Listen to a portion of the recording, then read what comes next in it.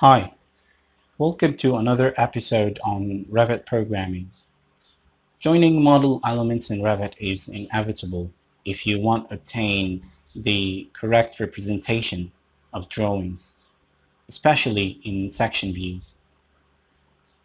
Going through all model elements such as floors, columns, walls, beams, to join them together can be quite lengthy.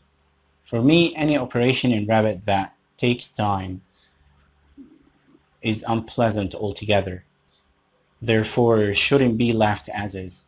So I'm going to show you today a tool to automate that in the whole model in like 2 seconds.